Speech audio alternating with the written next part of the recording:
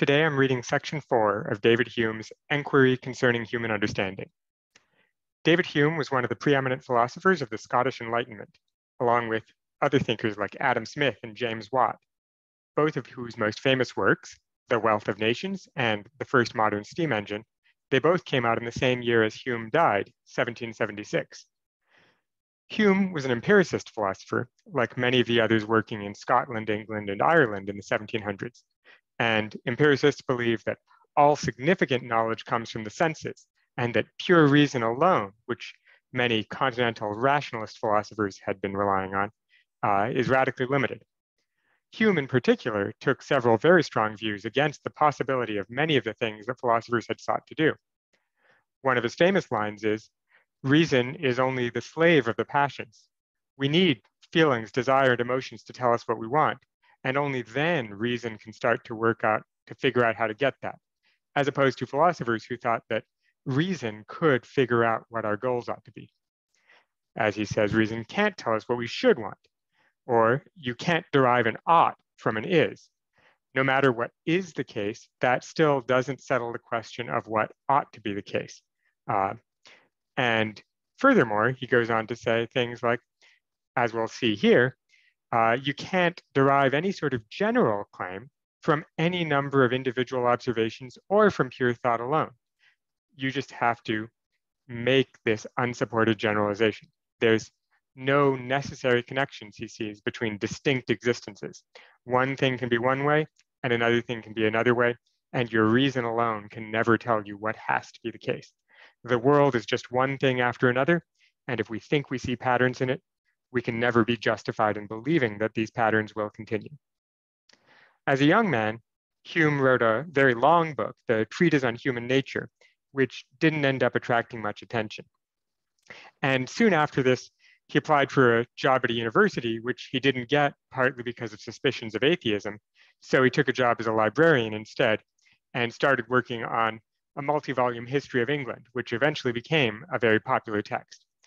But during the same period, he was also taking the treatise and revising it and editing it into a much shorter work, the Enquiry Concerning Human Understanding.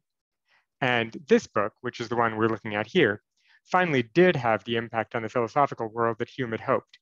And among other things, Immanuel Kant supposedly credited this book from waking him from his dogmatic slumber, as he put it. And Kant had been working as an astronomer and eventually became one of the most significant philosophers of the era. And of course, Kant was interested in showing the opposite of very many of Hume's doctrines, but seeing certain insights in Hume that he would then want to react to. This section, section 4 of the Enquiry, is where Hume makes his argument that there can be no reason involved in the way that we make scientific generalizations. Instead, he thinks it is mere habit. He's, in a sense, being one of the early psychologists trying to figure out how the human mind does work instead of thinking about how it should work, because he thinks there is no should in any of this reason. As he notes, this pattern we have of generalizing past things into the future has served us well in the past, but to attempt to say that it will therefore continue to serve us well in the future is to make a circular appeal to this very principle in trying to justify itself. But we'll see that as we get through the text. This version that I'm reading today is one that I found from Hume texts online, and I'll link to them in the description below. I'll also give a link to earlymoderntexts.com, which is another site that I really like for work from this era. And they've translated many texts of this period, not just the ones from French and German, but also the ones from early modern English. They've translated them into modern English. And in many of these cases, they have an audio version, including of this. So you can go there if you'd rather hear this chapter read by someone other than me. Okay, so section 4, skeptical doubts concerning the operations of the understanding. So I think by the understanding here, he's meaning the mind or reason more generally. And the skeptical doubts are, he's going to try to show us that there is no good reason for believing a lot of the things that we think we have reason to believe. Part 1. All the objects of human reason or enquiry may naturally be derived into two kinds, to wit, relations of ideas and matters of fact. And of the first kind are the sciences of geometry, algebra, and arithmetic. And in short, every affirmation which is either intuitively or demonstratively certain. That is, here he's talking about anything that you can just know by pure reason or insight, what other philosophers might call a priori knowledge or analytic truths. That the square of a hypotenuse is equal to the square of the two sides is a proposition which expresses a relation between these figures. That 3 times 5 is equal to the half of 30 expresses a relation between these numbers. Propositions of this kind are discoverable by the mere operation of thought, without dependence on what is anywhere existent in the universe. Though there never were a circle or triangle in nature, the truths demonstrated by Euclid would forever retain their certainty and evidence. And note, this way of putting it, that he's saying all these truths, including the Euclidean geometry, are knowable a priori. This is something that isn't overturned a century and a half later when Albert Einstein convinces us that the geometry of physical space and time is not Euclidean. As Hume notes, geometry in this sense isn't about what the world itself is like. It's about certain concepts, and reason alone can't tell us that those concepts exist in the physical world. All it tells us about is how those concepts relate to each other. And if we have an idea of a perfect triangle, and yet we can never find a perfect triangle in nature, that's okay. We're still getting the truth about those abstract perfect triangles.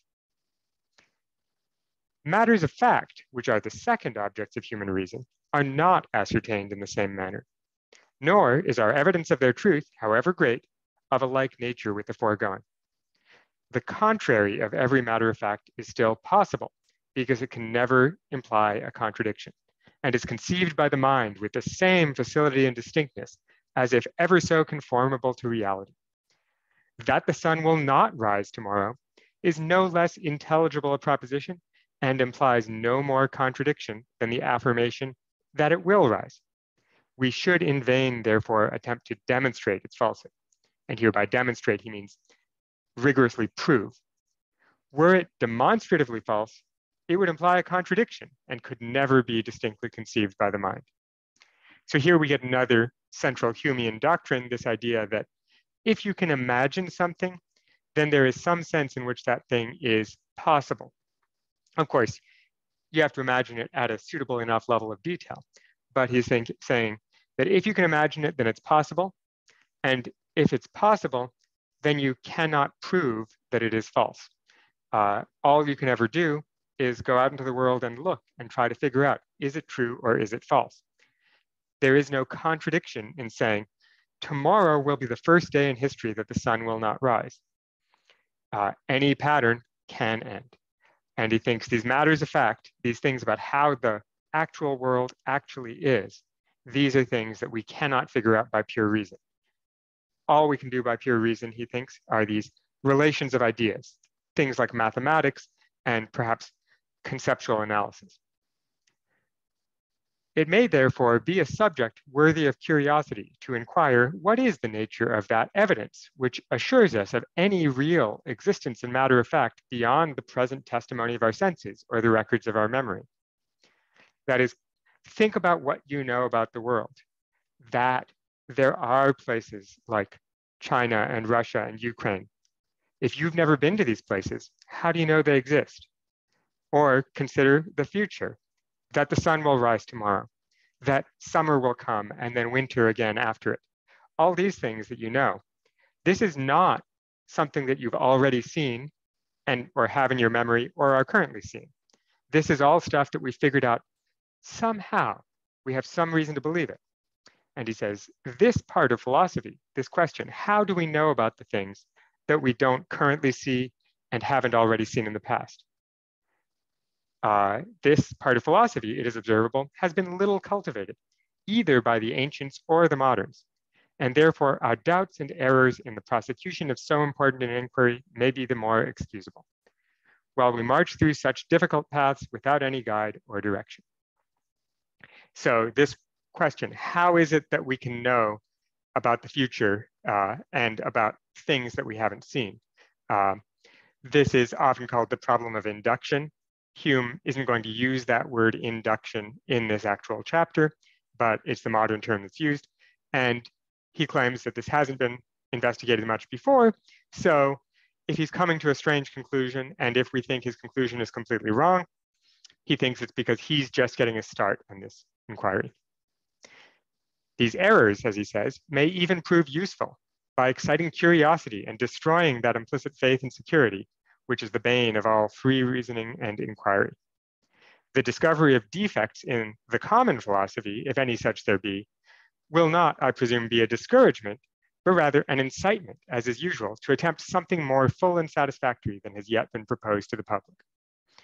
This may even be the passage that woke Kant from his dogmatic slumber, where he wanted to try to show that Hume was wrong, that he'd made some errors, and to try to justify these common sense thoughts that we've had about believing things that about the future or about how the world is in places that we haven't seen. Okay, so all reasonings concerning matter of fact seem to be founded on the relation of cause and effect. So this is Hume's big claim about matters of fact. He thinks anything that we know about matters of fact beyond that which we see right in front of us and that which we have seen right in front of us has to be, he thinks, based on cause and effect. And I think this would be an important premise that we could question. By means of that relation alone, we can go beyond the evidence of our memory and senses. If you were to ask a man why he believes any matter of fact which is absent, for instance, that his friend is in the country or in France, he would give you a reason. And this reason would be some other fact, as a letter received from him or the knowledge of his former resolutions and promises. So if my friend sent me a letter, well, maybe let's be clearer. If I opened a letter that says it's from my friend and it says, I'm in France right now, wish you were here. My thought is, a letter like this doesn't come from nowhere. A letter like this has to be caused by something. And the sort of thing that causes it is a person. And the sort of person who writes a letter like this, especially if it matches my friend's style and tone and has my friend's signature on the bottom, well, it's probably my friend. And usually I assume that when he's telling me things in a letter, they're generally pretty accurate, especially if he's reporting about himself. So the way that I use this letter from my friend to figure out that he's in France is by reasoning about cause and effect. I see this letter, I assume what its cause must be. Or, he says, the knowledge of his former resolutions and promises. Maybe I haven't received a letter from my friend who says he's in France. Rather, I was talking to my friend last month, and my friend said, hey, I'm planning a trip to France sometime soon. And then nowadays I can reason, well, my friend told me he was planning a trip to France. Again, by cause and effect, I can assume the reason he told me is because he actually was planning to do this. And then by cause and effect, I can figure out if he was planning to do this and nothing got in the way, then he probably has gone. So again, it's reasoning about cause and effect. A man finding a watch or any other machine on a desert island would conclude that there had once been men on that island. He's saying, if you see something and you know that the only way that sort of thing comes about is by people making it, then you assume that someone must have made it and there must have been a person there.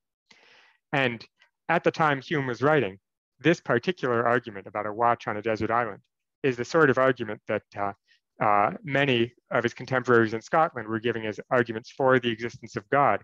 They say, observe all these animals around us. They work so beautifully. They look just like machines, like watches. If we found a watch, we assume there would have to be a creator. So if we see an animal, we should assume there must be a creator too. And I think Hume wasn't so happy with that reasoning, but he didn't have a way out of it until a few decades later, after Hume died, Charles Darwin came up with another explanation for how that sort of complexity would arise.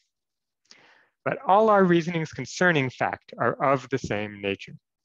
And here it is constantly supposed that there is a connection between the present fact and that which is inferred from it.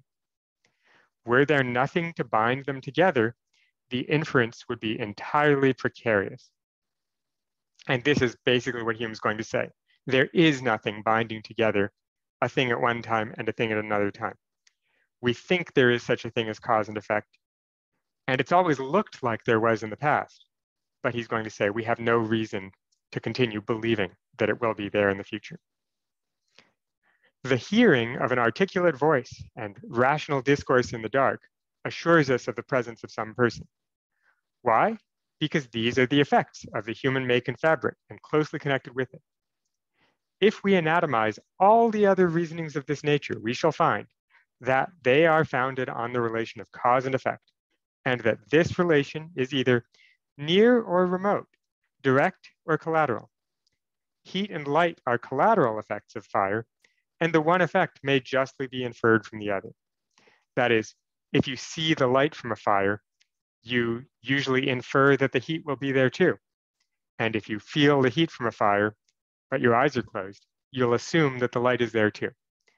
And this is the kind of reasoning that he's calling into question here in this chapter. If we would satisfy ourselves, therefore, concerning the nature of that evidence which assures us of matters of fact, we must inquire how we arrive at the knowledge of cause and effect. I shall venture to affirm as a general proposition, which admits of no exception, that the knowledge of this relation, that is of cause and effect, is not in any instance attained by reasonings a priori, but arises entirely from experience, when we find that any particular objects are constantly conjoined with each other. Let an object be presented to a man of ever so strong natural reason and abilities. If that object be entirely new to him, he will not be able, by the most accurate examination of its sensible qualities, to discover any of its causes or effects. Adam, though his rational faculties be supposed at the very first entirely perfect, could not have inferred from the fluidity and transparency of water that it would suffocate him, or from the light and warmth of fire that it would consume him. No object ever discovers, in this case, discovers, meaning reveals. This is 18th century English, remember.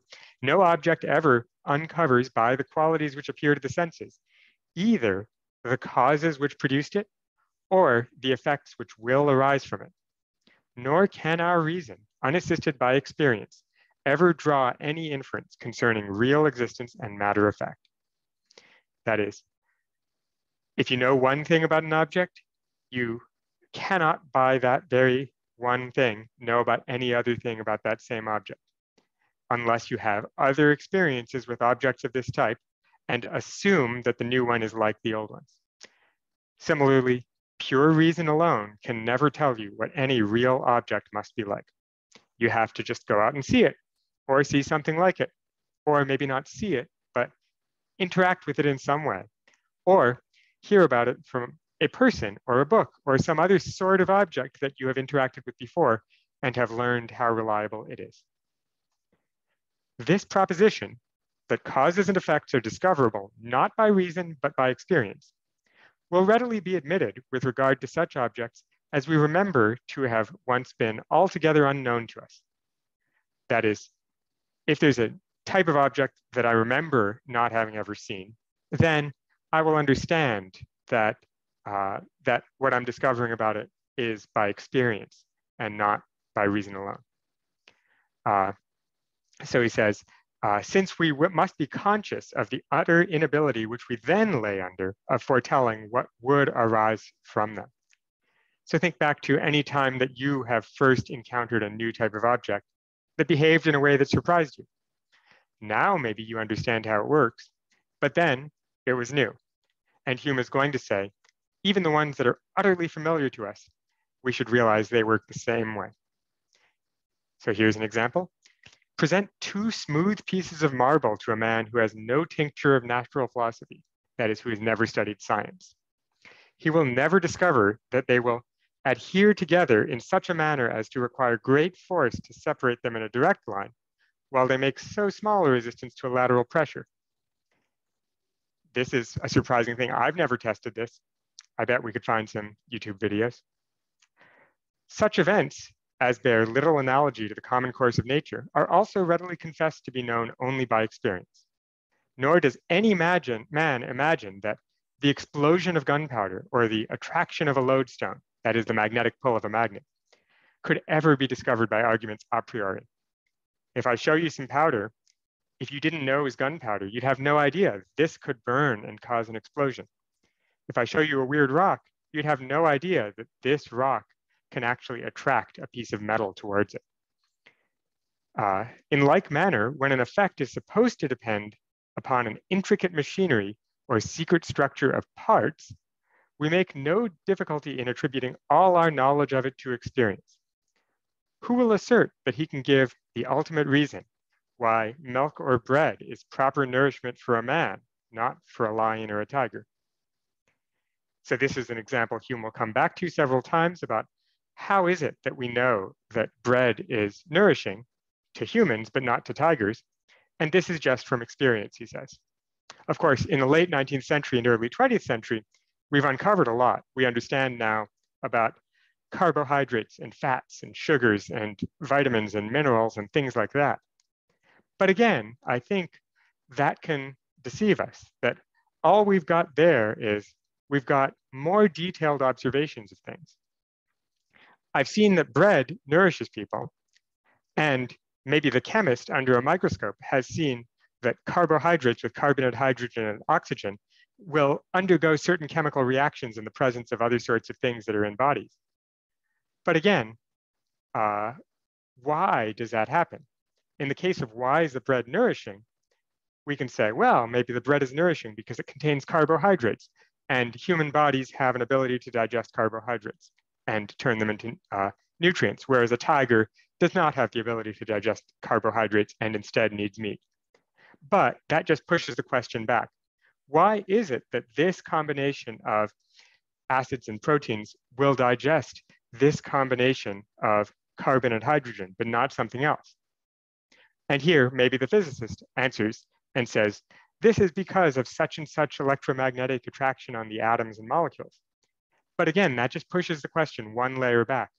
Why is it that electrical charges and nuclear forces interact in such and such a way to give rise to this chemical working in this way in this system to give rise to this food nourishing this animal and not that other? All we get is we sort of open the surface and look underneath and see another surface. And so we open that surface and look underneath and see another one. Eventually, we get down to these fundamental physical things, but no one claims that they understand why those forces are that way as opposed to some other way.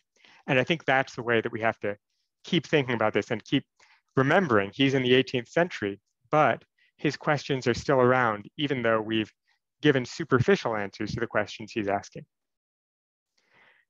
The same truth may not appear at first sight to have the same evidence with regard to events which have become familiar to us from our first appearance in the world, which bear a close analogy to the whole course of nature, and which are supposed to depend on the simple qualities of objects without any secret structure of parts. We are apt to imagine that we could discover these effects by the mere operation of our reason without experience. We fancy that were we brought all of a sudden into the world, we could at first have inferred that one billiard ball would communicate motion to another upon impulse, and that we needed not to have waited for the event in order to pronounce with certainty concerning it. Such is the influence of custom that, where it is strongest, it not only covers our natural ignorance, but even conceals itself and seems not to take place merely because it is found in the highest degree. So here he's saying, even think about something simple.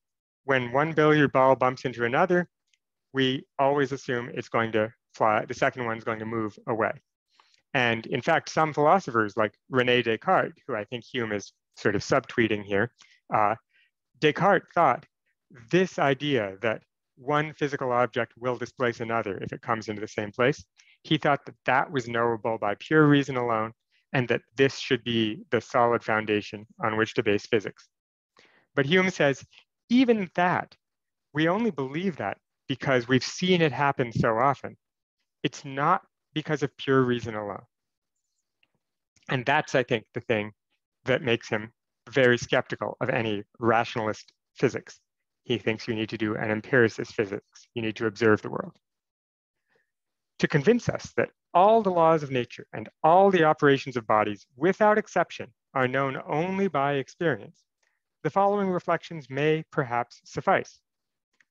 Were any object presented to us, and were we required to pronounce concerning the effect which will result from it, without consulting past observation, after what manner, I beseech you, must the mind proceed in this operation? It must invent or imagine some event which it ascribes to the object as its effect, and it is plain that this invention must be entirely arbitrary. The mind can never possibly find the effect in the supposed cause by the most accurate scrutiny and examination, for the effect is totally different from the cause, and consequently can never be discovered in it. Motion in the second billiard ball is a quite distinct event from motion in the first, nor is there anything in the one to suggest the smallest hint of the other.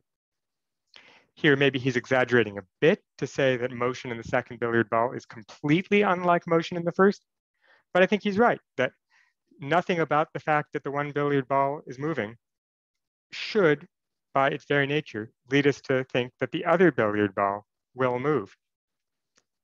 A stone or a piece of metal raised into the air and left without any support immediately falls. But to consider the matter a priori, is there anything we discover in this situation which can beget the idea of a downward rather than an upward or any other motion in the stone or metal? I think in this case, maybe if you're the one who's actually lifting the object, maybe you feel it pushing down on you. But again, that's just your experience. It's your past experience telling you that it's been pushing down on you this time, so maybe if you let go, it'll fall. But if you didn't even have that experience, if all you saw was a person move something into a place and then let go, would you immediately think it's going to fall? Some psychologists have actually investigated what do babies think in this sort of situation. And I'll link to some of the work of Elizabeth Spelke and perhaps some others below. And she's done these interesting experiments where she sees if a baby sees an object get lifted and then fall, or the baby sees the object get lifted and then levitate, which does the baby consider more surprising? Because she assumes babies will stare longer at the thing that they find more surprising. And I think this is the sort of question that Hume is interested in, which is, why do we think this? Is this an innate thought? And if it's an innate thought, is it a justified thought? Or is this something that we just have because of habit, because we've seen it happen so many times before that we assume it's going to happen in the future? As the first imagination or invention of a particular effect in all natural operations is arbitrary, where we consult not experience, so must we also esteem the supposed tie or connection between the cause and effect. That is, just as imagining something is arbitrary, the supposed tie or connection between cause and effect is also arbitrary unless we have experience. So we must also esteem the tie between cause and effect, which binds them together and renders it impossible that any other effect could result from the operation of that cause. When I see, for instance, a billiard ball moving in a straight line towards another, even suppose motion in the second ball should by accident be suggested to me as the result of their contact or impulse, may I not conceive that 100 different events might as well follow from that cause? May not both these balls remain at absolute rest? May not the first ball return in a straight line or leap off from the second in any line or direction? All these suppositions are consistent and conceivable. And in fact, to think about that, imagine what happens if a billiard ball hits a wall. If it hits a wall, you assume the wall stays still and the ball bounces back. But if it hits another ball, you assume the second ball moves and the first one stays still. Why do you assume that if it's not because of your experience with these things? You could have imagined the opposite would happen. That would be at least logically consistent. Nothing in pure reason alone tells you what must happen. Why then should we give the preference to one, which is no more consistent or conceivable than the rest? All our reasonings a priori will never be able to show us any foundation for this preference. In a word, then, every effect is a distinct event from its cause. It could not, therefore, be discovered in the cause, and the first invention or conception of it a priori must be entirely arbitrary. And even after it is suggested, the conjunction of it with the cause must appear equally arbitrary, since there are always many other effects which, to reason, must seem fully as consistent and natural. In vain, therefore, should we pretend to determine any single event or infer any cause or effect without the assistance of observation and experience. Hence, we may discover the reason why no philosopher who is rational and modest has ever pretended to assign the ultimate cause of any natural operation, or to show distinctly the action of that power which produces any single effect in the universe. So here he's saying, scientists never claim that they've come up with the ultimate explanation. They just say, I've found the pattern that underlies this explanation. And what underlies that pattern? Who knows? It is confessed that the utmost effort of human reason is to reduce the principles productive of natural phenomena to a greater simplicity, and to resolve the many particular effects into a few general causes by means of reasonings from analogy, experience, and observation. But as to the causes of these general causes, we should in vain attempt their discovery, nor shall we ever be able to satisfy ourselves by any particular explication of them. These ultimate springs and principles are totally shut up from human curiosity and inquiry. Elasticity, gravity, cohesion of parts, communication of motion by impulse. These are probably the ultimate causes and principles which we shall ever discover in nature. And we may esteem ourselves sufficiently happy if, by accurate inquiry and reasoning, we can trace up the particular phenomena to or near to these general principles. And that's an interesting list he's given us. Some of those are the things that, in fact, you learn in an intro physics class. But these days, I think most physicists will say things like elasticity, the way that objects bounce off of each other, the cohesion of parts, why some objects are solid and stick together, the communication of motion by impulse, this sort of momentum, conservation of momentum. All these things, physicists now claim we have explanations of them in terms of electromagnetism and various other forces. But again, they still have a set of fundamental forces and no further explanation of those. And much of the work of the other sciences is trying to figure out, how do biological effects work from chemistry? And how do chemical effects work from physics? And how do these physical effects at the scale of atoms work from more fundamental physical forces? But the most perfect philosophy of the natural kind, the most perfect science, only staves off our ignorance a little longer. Just as the most perfect philosophy of the moral or metaphysical kind serves only to discover larger portions of it, our ignorance. So his point is, in all these cases, all of our study, it never fully answers the ignorance that we have. It just pushes ignorance further back. Thus, the observation of human blindness and weakness is the result of all philosophy and meets us at every turn in spite of our endeavors to elude or avoid it. Nor is geometry, when taken into the assistance of natural philosophy, ever able to remedy this defect or lead us into the knowledge of ultimate causes by all that accuracy of reason for which it is so justly celebrated. Here again, he's calling out Descartes, who thinks everything can be reduced to geometry, and Cartesian geometry is the foundation for all of it. But as Hume says, every part of mixed mathematics, that is every part of the application of geometry or other areas of mathematics to the physical world, proceeds upon the supposition that certain laws are established by nature in her operations. So Descartes just assumes that one object will displace another, and from that assumption, together with geometry, he derives all sorts of things. But Newton showed us sometimes objects don't displace each other, sometimes they attract each other via gravity. So Descartes was just wrong about the fundamental forces. He had made a false assumption, which is fine, because as Hume says, nothing in reason can tell us what assumptions are true. Abstract reasonings are employed either to assist experience in the discovery of these laws, or to determine their influence in particular instances where it depends upon any precise degree of distance and quantity.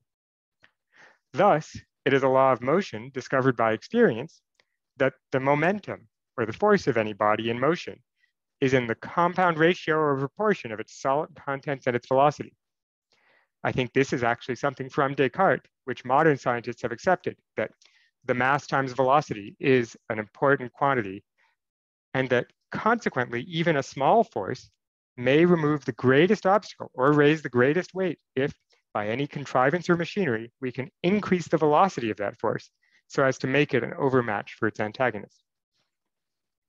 Geometry assists us in the application of this law by giving us the just dimensions of all the parts and figures which can enter into any species of machine.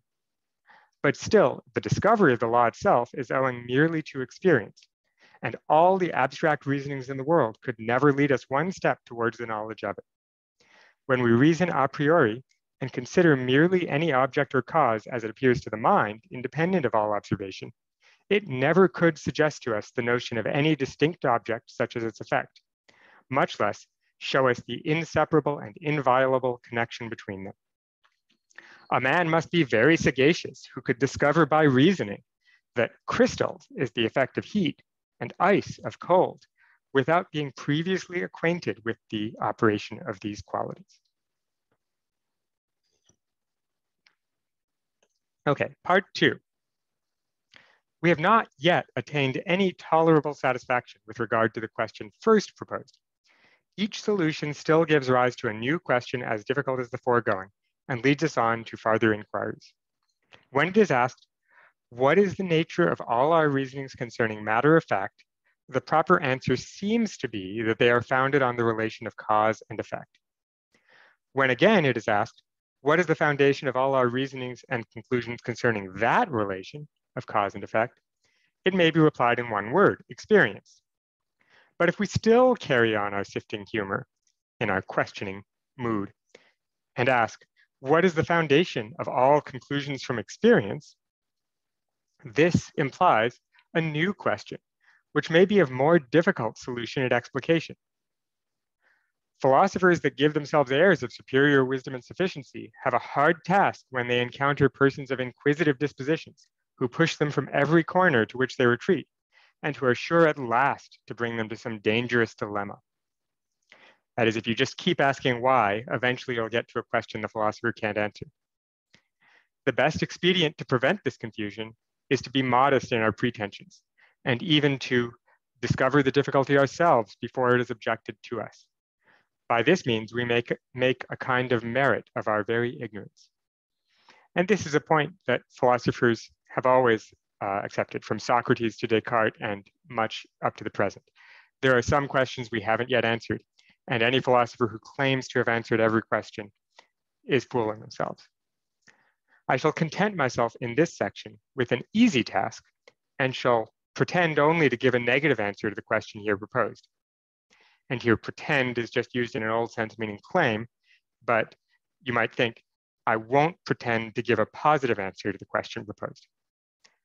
I say then that even after we have experience of the operations of cause and effect, our conclusions from that experience are not founded on reasoning or any process of the understanding.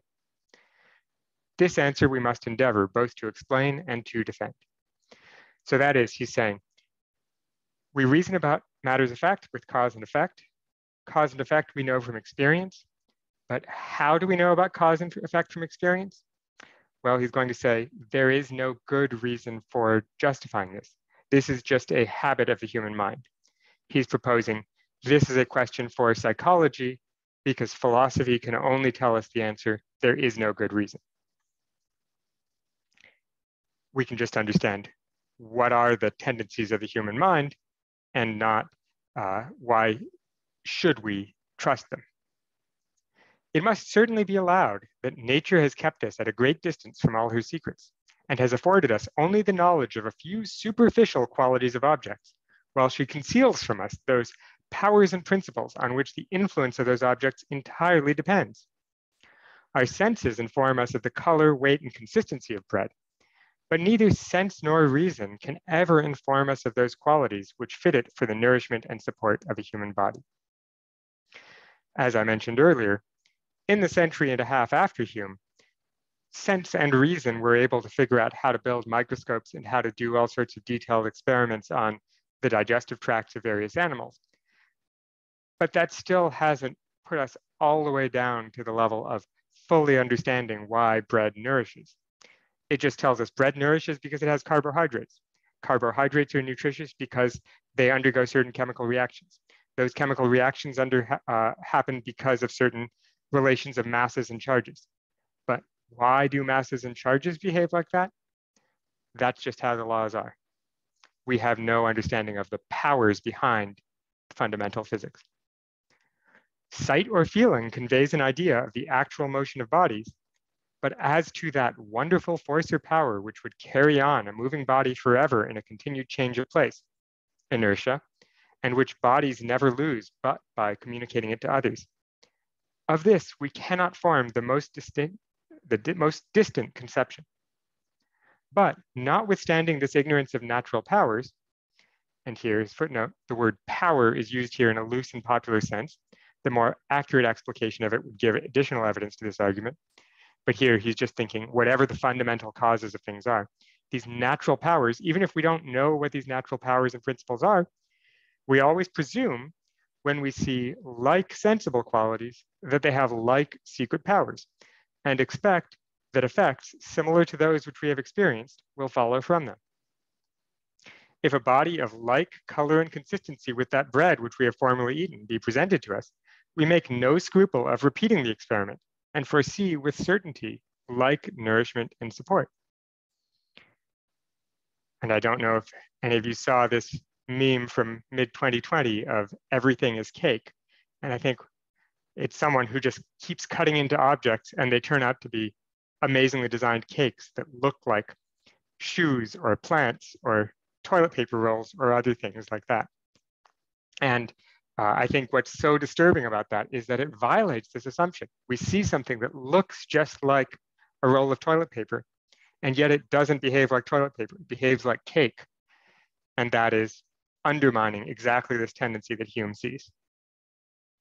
Now, this is a process of the mind or thought of which I would willingly know the foundation. It is allowed on all hands that there is no known connection between the sensible qualities and the secret powers, and consequently that the mind is not led to form such a conclusion concerning their constant and regular conjunction by anything which it knows of their nature. That is, how do I know that another food that looks the same as the food I've eaten in the past will taste just as good? Just from experience. It's not because the look of pad thai tells me what pad thai will taste like, or that the look of a cake or of bread or of anything else tells me what it'll taste like, except insofar as it looks like other things that I've tasted before, and I assume a connection between looks and tastes. As to past experience, it can be allowed to give direct and certain information of those precise objects only, and that precise period of time which fell under its cognizance. But why this experience should be extended to future times and to other objects, which, for aught we know, may be only in appearance similar, this is the main question on which I would insist. The bread which I formerly ate nourished me. That is, a body of such sensible qualities that with that shape and color and smell was at that time endued with such secret powers. It fed me, I wasn't hungry anymore. But does it follow that other bread or things that look like bread and smell like bread must also nourish me at another time, and that like sensible qualities must always be attended with like secret powers? The consequence seems no wise necessary. Remember, everything is cake. It could always turn out to be a cake. At least it must be acknowledged that there is here a consequence drawn by the mind, that there's a certain step taken, a process of thought and of inference, which wants to be explained. These two propositions are far from being the same. I have found that such an object has always been attended with such an effect, and I foresee that other objects which are in appearance similar will be attended with similar effects. I shall allow, if you please, that the one proposition may justly be inferred from the other. I know, in fact, that it always is inferred. Humans always make this judgment. But if you insist that the inference is made by a chain of reasoning, I desire you to produce that reasoning. The connection between these propositions is not intuitive. And here, it is intuitive in the sense that we use the word intuitive and that it's perfectly familiar. but in the way he's using the word intuitive, it is not something that is logically necessary, immediately obvious, and would lead to a contradiction if it were denied. There is required a medium, that is some intermediate step in the reasoning, which may enable the mind to draw such an inference, if indeed it be drawn by reasoning and argument. What that medium is, that intermediate step, I must confess, passes my comprehension. And it is incumbent on those to produce it who assert that it really exists and is the origin of all our conclusions concerning matters of fact. This negative argument must certainly, in process of time, become altogether convincing if many penetrating and able philosophers shall turn their enquiries this way, and no one be ever able to discover any connecting proposition or intermediate step which supports the understanding of this conclusion. But as the question is yet new, every reader may not trust so far to his own penetration as to conclude, because an argument escapes his enquiry, that therefore it does not really exist. For this reason, it may be requisite to venture upon a more difficult task and enumerate all the branches of human knowledge, endeavor to show that none of them can afford such an argument.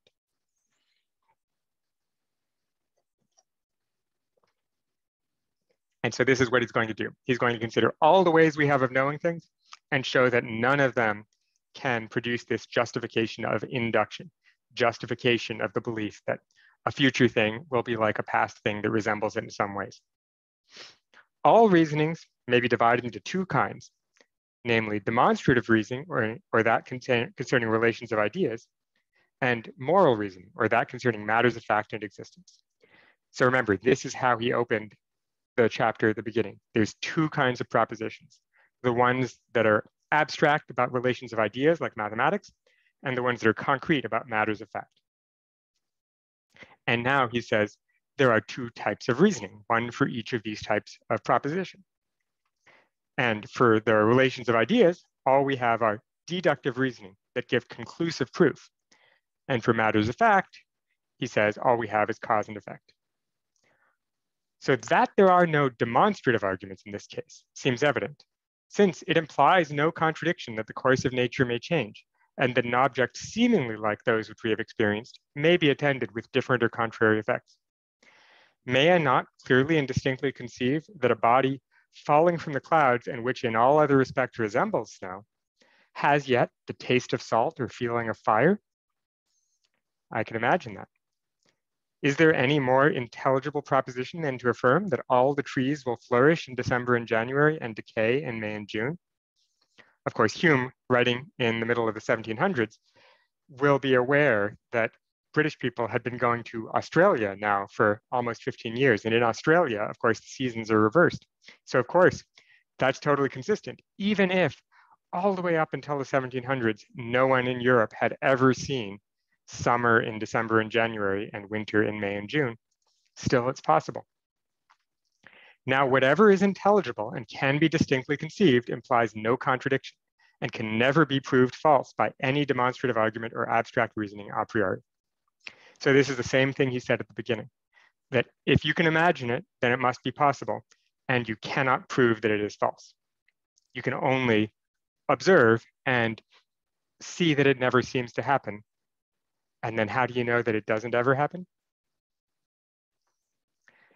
If we be therefore engaged by arguments to put trust in past experience and make it the standard of our future judgment, these arguments must be probable only, or such as regard matter of fact and real existence according to the division above mentioned. But that there is no argument of this kind must appear if our explication of that species of reasoning be admitted as solid and satisfactory. We have said that all arguments concerning existence are founded on the relation of cause and effect, that our knowledge of that relation is derived entirely from experience, and that all our experimental or experiential conclusions proceed upon this supposition that the future will be conformable to the past. To endeavor, therefore, the proof of this last supposition by probable arguments, or arguments requiring existence, must evidently be going in a circle, and taking that for granted, which is the very point in question. So yeah, that paragraph, this one paragraph is the most important paragraph in this entire chapter, I think. He says, all knowledge is two kinds. There's deductive reasoning about relations of ideas, and there's empirical reasoning about matters of fact. The reasoning about matters of fact proceeds by assuming that the past and the future resemble each other, that things I haven't yet seen can be assumed to be like the ones that I have. And then he asks, how do we justify that assumption? Well, I can't justify it deductively because it's totally possible that this could fail in any one case. And in fact, it does fail all the time, as the everything is cake meme shows. But if we try to prove it the other way, then we're trying to use this very principle to prove itself, and that would be circular. So he thinks it cannot be justified in any way. In reality, all arguments from experience are founded on the similarity which we discover among natural objects, and by which we are induced to expect effects similar to those which we have found to follow from such objects. And though none but a fool or madman will ever pretend to dispute the authority of experience or to reject that great guide of human life, it may surely be allowed to a philosopher to have so much curiosity, at least, as to examine the principle of human nature which gives this mighty authority to experience and makes us draw advantage from that similarity which nature has produced among different objects. For from causes which appear similar, we expect similar effects. This is the sum of all of our experimental conclusions. Now, it seems evident that if this conclusion were formed by reason, it would be as perfect at first and upon one instance as after ever so long a course of experience. That is, reason, if you just give it the one start, it should be able to get a perfect conclusion. And yet, our reasoning about experience is not like this. The case is far otherwise. Nothing so similar as eggs, yet no one, on account of this appearing similarity, expects the same taste and relish in all of them. It's only after a long course of uniform experiments in any kind that we attain a firm reliance and security with regard to a particular event. I think he might also be thinking about eggs because eggs look identical, but before refrigeration, a good percentage of the time, eggs would turn out to be rotten, and you can't tell that from the outside. And so eggs would be an example where people were very familiar with the fact that just because it looks similar doesn't guarantee that it's going to be the same. And yet, we've developed a long course of habit with eggs, and now we know there's only a few ways that they end up being. But again, it's a long course of habit that's needed, not just one observation. And yet, pure reason seems like it should only require one or even zero observations. Now, where is that process of reasoning which, from one instance, draws a conclusion so different from that which infers from 100 instances that are no wise different from that single one? This question I propose as much for the sake of information as with an intention of raising difficulties. I cannot imagine any such reasoning, but I keep my mind still open to instruction if anyone will vouchsafe to bestow it upon me. And here, I think, is where a lot of 19th century statistics comes in. But again, statistics is all founded on the assumption that there are patterns, that there are commonalities, that there are probabilities and trends. And if we assume that there are, then multiple observations can tell us what there must be. But Hume's point is, how do we even get the assumption that there are such patterns? Should it be said that from a number of uniform experiments, we infer a connection between the sensible qualities and the secret powers? This, I must confess, seems the same difficulty couched in different terms. The question still recurs on what process of argument this inference is founded. Where is the medium, the interposing ideas which join propositions so very wide of each other? It is confessed that the color, consistency, and other sensible qualities of bread appear not of themselves to have any connection with the secret powers of nourishment and support. For otherwise, we could infer these secret powers from the first appearance of these sensible qualities without the aid of experience, contrary to the sentiment of all philosophers and contrary to plain matter of fact. That is, the smell and look and texture of bread does not tell you that it's nutritious. And anyone who claims otherwise is just relying on their experience. And their experience tells you this, but the properties themselves do not. Here then is our natural state of ignorance with regard to the powers and influence of all objects. How is this remedied by experience? It only shows us a number of uniform effects resulting from certain objects and teaches us that those particular objects at that particular time were endowed with such powers and forces. When a new object endowed with similar sensible qualities is produced, we expect similar powers and forces and look for a like effect. From a body of like color and consistency with bread, we expect like nourishment and support. But this surely is a step or progress of the mind which wants to be explained. When a man says, I have found in all past instances such sensible qualities conjoined with such secret powers, and when he says, similar sensible qualities will always be conjoined with similar secret powers, he is not guilty of a tautology. These propositions are not in any respect the same. You say that the one proposition is an inference from the other, but you must confess that the inference is not intuitive, as in logically immediate.